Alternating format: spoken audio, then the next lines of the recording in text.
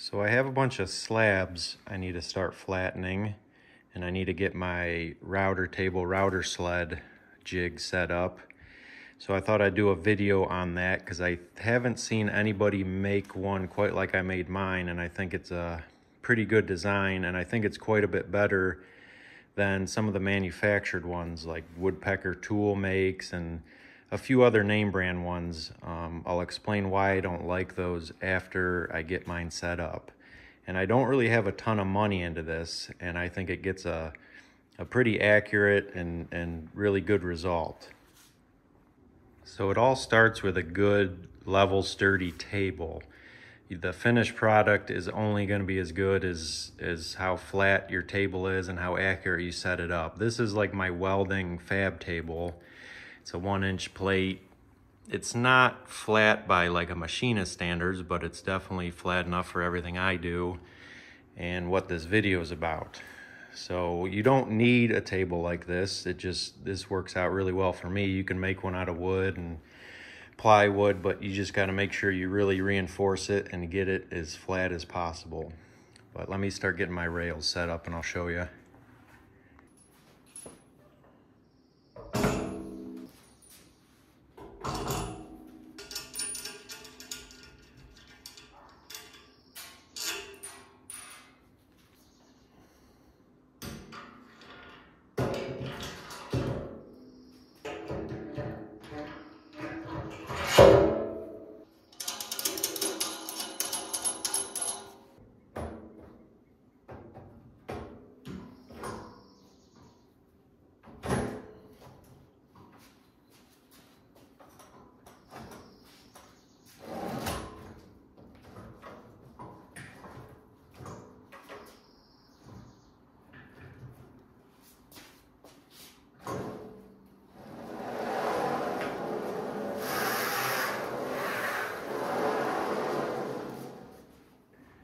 So I used linear rails for the sliding system. It's like a bearing block, and then there's bearings in there, and then it rolls on this these chrome plated rails. So it goes this way and this way, back and forth. So a bunch of people I've seen have used these before, and they're pretty cheap. You can find them on eBay or Amazon. Bunch of people have used these, but I haven't seen anybody reinforce it with steel like this. So I noticed in other people's designs, and I was playing with it before I had this set up, there was a lot of deflection in just the rails. So a lot of people just bolt these rails right to these bearing blocks. So on your router track this way, I definitely noticed a bow, like when you get out to the middle here, and especially out here, I have my anchor point so far away, that's like 8 foot from these bolts. There would definitely be a deflection there. So a lot of people would like bolt these right to the table or on like a 2x4. So with this design, it's really stiff on this 2-inch tube. I think that's 3/16 wall, and then some rectangle tube, and I think this is a channel I bolted all my linear rail to. So it stays super rigid, especially when the router's running. There's a lot of vibration, a lot of movement. You're pushing on it, it's going through the wood. This keeps it really locked together. So if you guys have seen any of some of the manufactured router sleds, a little bit cheaper, but not too cheap. They're like $1,200 or something, but there's definitely higher end ones. But the ones I'm talking about, I know for sure, like Woodpecker Tool and a few other brands, they have this general design, but they don't use these linear rails. They use like a V angle track, and then this part of this sled with the router on it, it just sits on top of it. And I think same with this. They sit on top of the rails, and you have to keep down pressure. So you would, on their system, you'd be able to just pick these off, and they would come right out. I could be wrong, but that's what I noticed. So if you guys plan on buying a router sled, I would definitely look into seeing if it was that kind of system. If you have to keep down pressure to keep the router on the track, I would definitely stay away from that. In my opinion, that's not a great design. And they're not that cheap either. I think the Woodpecker one was like $1,200 or $1,300.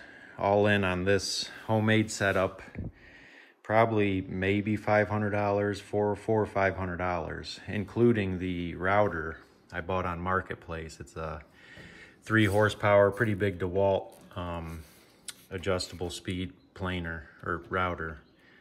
It's been working really good. So let me show you guys how I get it leveled and then put a slab on it and show you how it works.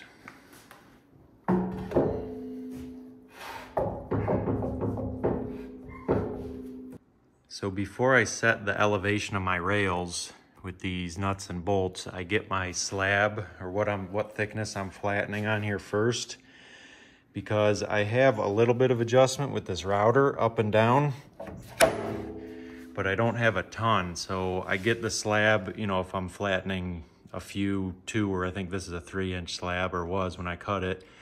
If I'm flattening a few of the same thickness, I get one of them down here, and then I adjust my rails within, you know, an inch or so of the highest point. After, you can see why we're flattening it. It's really twisted. But I want to get that pretty close to the tallest point, so I make sure I have enough adjustment, because it's a pain to keep moving these. So I want to lock those in and get them set for a bunch of slabs that I'm doing, and then I just use the adjustment on the router to make my passes to get them flat. So I got this on here. Now I'm going to set up a laser and bring this down pretty close to the tallest point of the slab. So I got a good height that I like. Now I'm gonna set both of these nuts to where my laser's right on the bottom of that channel. Then I'm gonna bring it down here when it's over top of these nuts and do the same thing.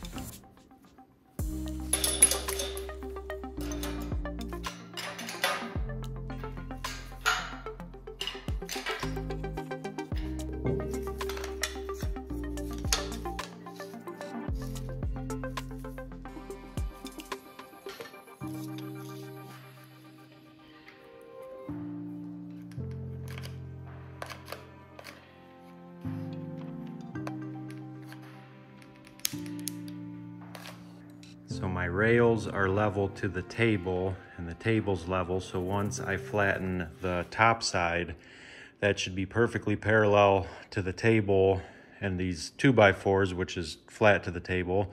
So I get the top side flat, and then flip that over flat on these, and then do the other side, and then both sides should be parallel with each other. I got it shimmed and hot glued. You can kind of see how much we got to take off to get both sides flat.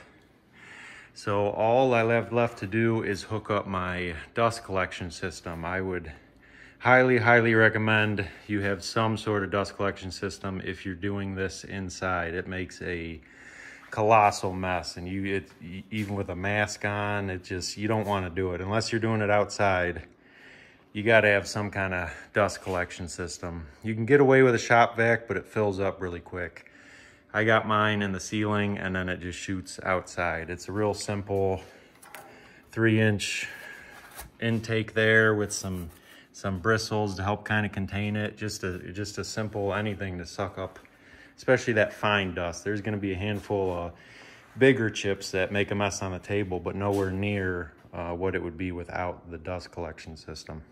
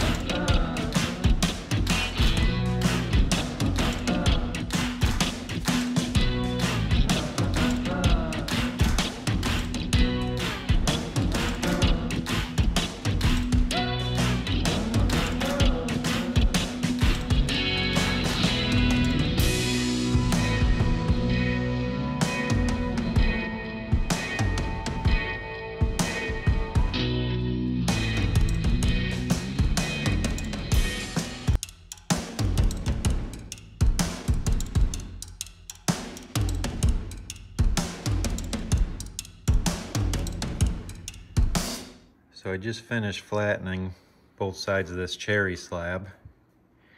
I ended up with like 2 inches thick. It was 2.5 when I started, so lost a 1/2 inch between both sides. That's pretty normal after they dry. Some warp more than others, but hopefully this gives somebody some more ideas when building their router sled. This system works real well for me. It probably took me like a 1/2 hour to do both sides while filming too, so a little bit less time when I'm not filming, but a 1/2 hour. This is probably 7 foot long by like 20 inches wide out here, and it kind of tapers.